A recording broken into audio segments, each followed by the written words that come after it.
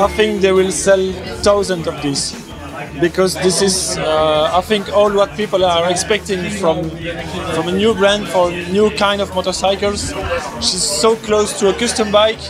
She has the performance, she has the lookalike is crazy. She's so close to the concept also. So it's really impressive actually, because actually there is almost nothing to say, because it's a killing machine. It's crazy, and that will be a stunning machine. I think we will see her almost everywhere. It's crazy.